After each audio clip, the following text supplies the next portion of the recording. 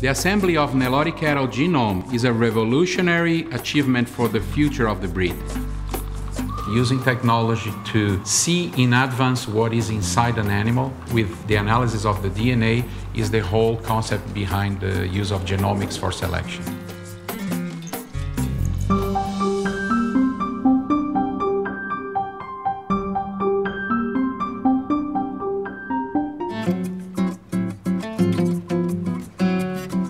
Brazil is the second largest producer and largest exporter of beef in the world. Here we are at Uberaba, ground zero for the Brazilian beef industry. This is where it all started. They're also becoming world leaders in the use of genomic tools to improve the production and reduce the impact on the environment. The lineage of Nelore that we breed in this farm is the oldest one that we have in Brazil. It was introduced in this country in 1878. In 1988, the Nelore breeding program was officially founded, being coordinated by what is known today as the National Association of Breeders and Researchers, ANCP.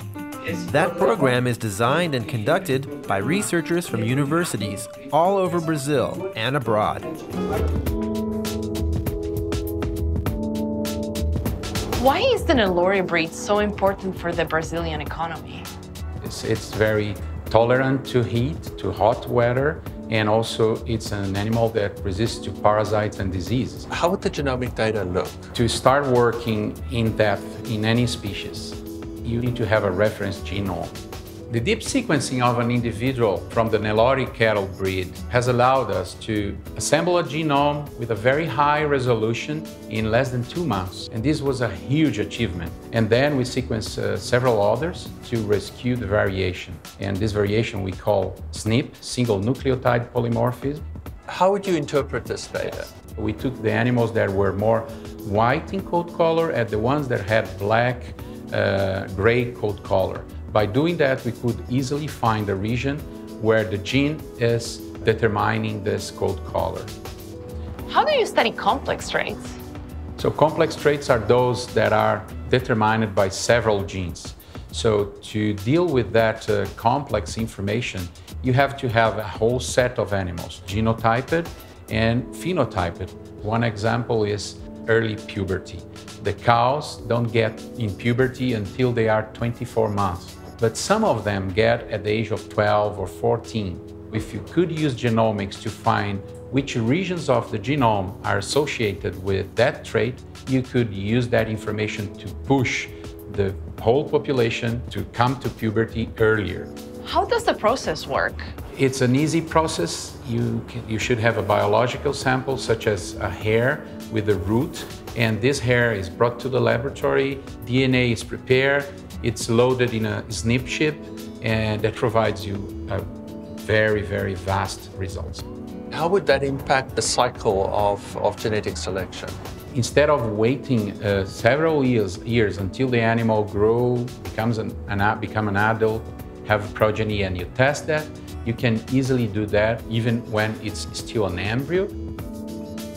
Genomic selection has an extremely positive impact on the increase of accuracy related to the EPDs. The EPDs are nothing more than an estimate of the genetic value of an individual as a parent.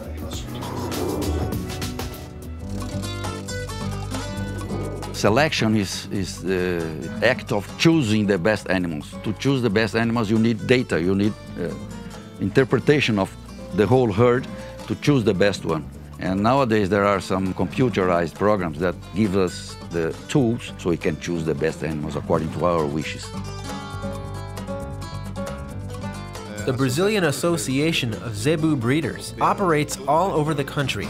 We have a data processing center with our own team, and there is real-time monitoring of all the information that is collected by more than 100 technicians working all around every state in Brazil. Over time, ABCZ has collected more than 16 million registered animals from all Zebu breeds.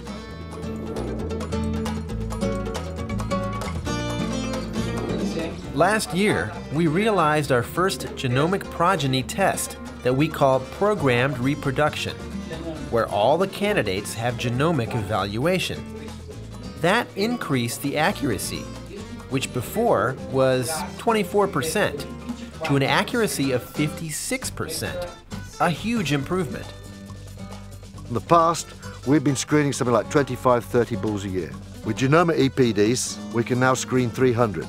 With accuracy of up to 85, 90% at 2 years old, the genetic gains have been exponential since we started with genomics. Brazil today produces 11 million tons of beef from something like 200 million head of cattle. Once Brazil reaches the same production levels that we have using genomic EPDs, then we'll be producing either 17 million tons of beef, or the Brazilian herd can remain static and we'll be sending back to agriculture 60 million hectares of pasture. World population is growing. Brazil has an important role on feeding those growing population. Our system of production is natural, is on pasture, on green pasture most of the year. We do not use grains in most of our production, so the Nelor do not compete with people being fed.